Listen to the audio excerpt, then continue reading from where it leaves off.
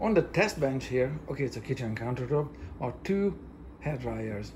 Identical models, identical makes, or so it seems. However, users tell me that one of the two, this one, runs noticeably hotter. I was intrigued and I wanted to find out. In this video, I'll share with you my findings by how much is this hotter than this one, as well as what are customers' options, because they want to return the weaker one and get another one that's identical to this one. So what are the realities here when it comes to manufacturing?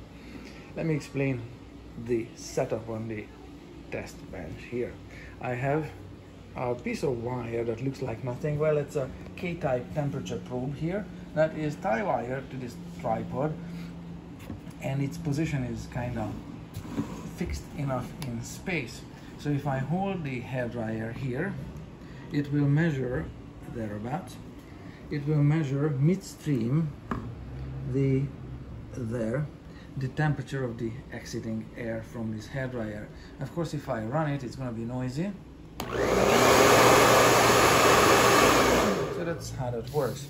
The settings on the hairdryer are 2 fan speeds, 1 and 2, and then off, of course, and 3 heat settings: no heat or very little heat, some heat, and a lot of heat. That would be heat 1, 2, and 3.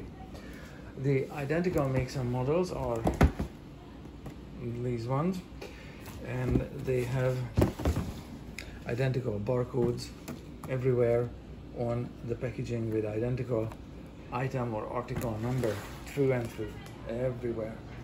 So my measurements, very simply, are here on this sheet of paper. This one with the green tape is dryer 1, and the other one is dryer 2. So 3 heat settings, 2 speed settings. The numbers are different here, especially in heat setting 3, but in both speed settings. So I'm not too concerned about 2 degrees of difference or 3 to be noticeable, but that's a 6-degree difference that is noticeable by some people. So what are the realities here given these differences in manufacturing? Well, this isn't a microelectronic device. There are no computers and no circuit boards by and large. There are switches where wires are soldered in place, and there's a heater element, and there's a fan. That's basically it. Nothing is digital, nothing is high-tech. So differences in wire diameter in the heater coil, or the soundness or quality of soldering of the wire from the switch or at the switches, or from the switches to the heater core or heater element. If the wires are microscopically narrower at some of these junction points, and therefore allow less of the current to flow to the heater coil, that can explain these fairly minor differences. So what are the chances of finding another just as hot as this one in the store? Very little. These differences, again, these aren't computer parts. Manufacturing is not really, it's mass produced, all right, but it's, again, this is not fine microelectronics.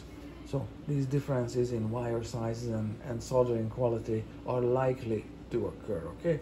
I wasn't there, I didn't take them apart. I'm not taking any more measurements to check this about the wiring diameters or soldering quality in switches, but this is likely to be the cause for some of these measurements. So I'm not discounting eyewitness or users' observations that one is hotter than the other, but if you want to return one of them to the store and trying to find another one just as hot as this one, chances are good luck. Now, there should be uniformity in manufacturing, but to what degree this uniformity happens, that's up to what are your requirements. So those are the realities sometimes in manufacturing. What do you think? Let me know in the comment sections below. Thanks for watching.